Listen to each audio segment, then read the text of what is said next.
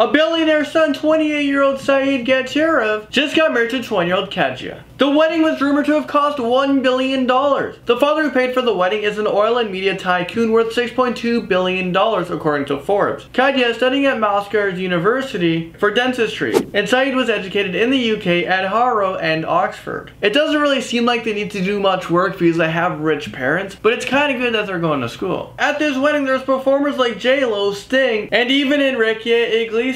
There was Rolls Royce everywhere as well. And check out this whole wall of flowers. This is what the venue looked like on the inside. It's totally decked out with lights everywhere, and it's decorated floor to ceiling. Khadija's dress was imported from France and reportedly weighed 25 pounds. There were 600 guests that attended the wedding. And take a look at how big this wedding cake was. I mean, it does have to be enough to feed 600 people. And I couldn't imagine how much food had to have been at this wedding and how many people needed to like help out. You know, the servers and the chefs. This was for sure a night that both of them will never forget. And hopefully they last a very long time together, because if anything happens, you know, this is going to be a really hard one to beat if they have to get married again. Okay, so breaking news about Muzzo. He has just been sentenced to 10 years in prison for killing 4 innocent people and seriously injuring 2 others in a catastrophic collision that happened last fall. Muzzo was under the influence of alcohol when the tragic incident happened. The night of the accident, his blood alcohol concentration level was 3 times above the legal limit. Last month in court, he pleaded guilty to 4 counts of impaired driving causing the deaths of 4 people.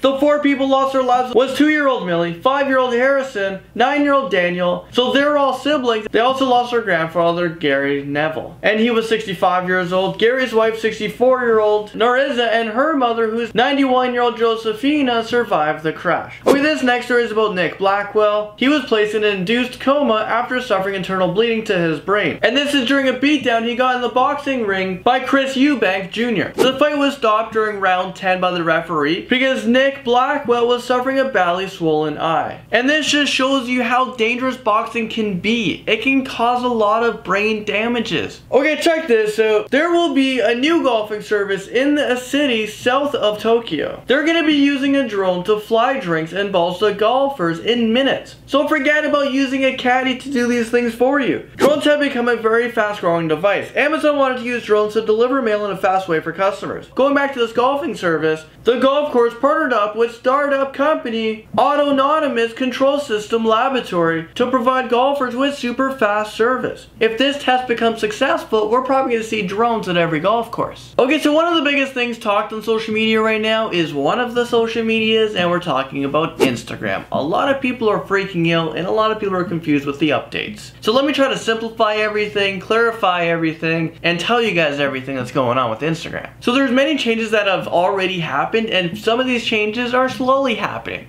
The algorithm is changing with Instagram. Now, instead of seeing your friends' feeds in chronological order, whenever they post something, it gets bumped on top, pushing everything down. Now, Instagram is giving priority to the more popular posts, which means for businesses, you no longer get a free ride of getting your post, you know, on top. So now with this new algorithm, this is a business move. Now you gotta pay a little bit of money if you want to see your post on top. So this is an extra way for Instagram to create more revenue. Also, Instagram just rolled out yesterday 60-second videos. That's right, it's no longer 15 seconds, the short videos you gotta make, which is a lot longer than the Vine videos, but it still wasn't enough. So now you get 60 seconds to be way more creative. Also, with the longer videos, they also introduced multi-clip support on the iOS. You can take videos and put them together. But this update has been glitching a lot, and it's causing very long upload times. So hopefully they get this fixed, because I think this is a really awesome update. Also, quick update with your iOS. You can now download the iOS 9.3, but this again has been causing users problems. This software update is causing apps to crash.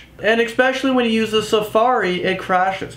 Apple has addressed to the public that they are aware of these multiple bugs, and they will have a patch very soon to fix everything. Disabling JavaScript solves parts of these issues when opening links in Safari. So this is just a temporary fix, but Apple's usually quick with fixing these things, so I'm sure there's nothing really to worry about. Okay, check out this new supersonic way to travel. This boom jet is going to be offering you affordable supersonic travel. A trip from London to New York is usually 8 hours, but now with this supersonic boom thing that flies really fast in the air that they call a jet, well, now from New York to London, it's only going to take 3.5 hours. They've cut the time in half. But this trip is going to cost you about $5,000. But the company is advertising it as a really affordable way to travel. But I don't know, do you guys pay like more than 4 times the price to, you know, cut the time in half? Maybe if I was going from like Toronto, where I'm from, to Australia, where it's gonna take 23 hours, because I'm actually going to Australia in May, and I'm really not looking forward to this one, guys. But if I can pay double or triple, actually no, that's a lot of money, but if I can get there in just 10-11 hours, that'd be pretty cool. I would probably go there more often. From a fast flight to a very scary moment that happened, scientists fear the sun's super flare eruption could destroy Earth.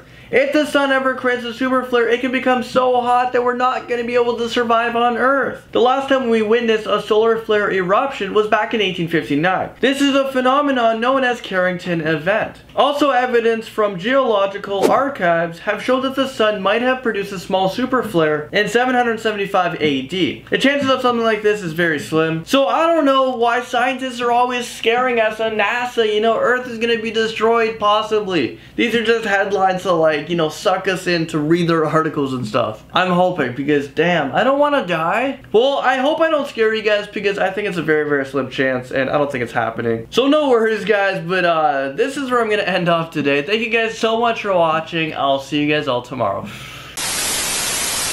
So I'm actually filming this video really, really late at night right now. I'm super tired.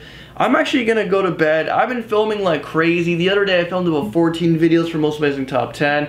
And I've been all over this channel as well, uploading extra videos for you guys. But no worries, you guys are keeping me super motivated. So thank you guys so much. Thanks for all the support. And just letting you guys know that in 2-3 days, on Most Amazing Top 10, we're hitting 1 million subscribers, which is amazing. Thank you so much for everything, guys.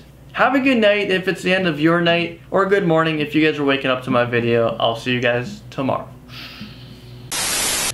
Oh wait, I already did that ending. Okay, bye.